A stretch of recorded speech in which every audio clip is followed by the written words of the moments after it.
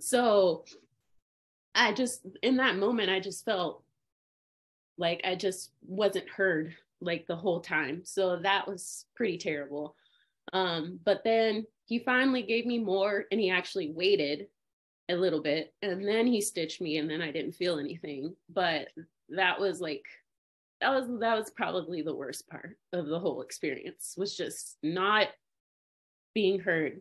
And the annoying part of it was that the hospital, whenever I was having like my prenatal follow-ups, they always kept harping on like, you can have your plan, like we want to listen to you, we will follow your plan.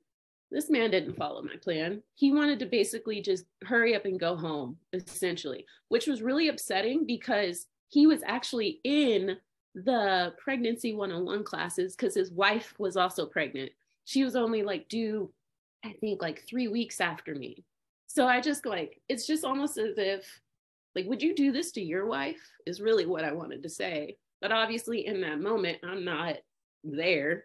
I'm just trying to like try to stay positive because I'm like, okay, at least my son's fine. I'm alive. He's alive. Just because I know, like, you know, the mortality rate with like women of color is pretty terrible. So I'm just like, I'm alive. He's alive.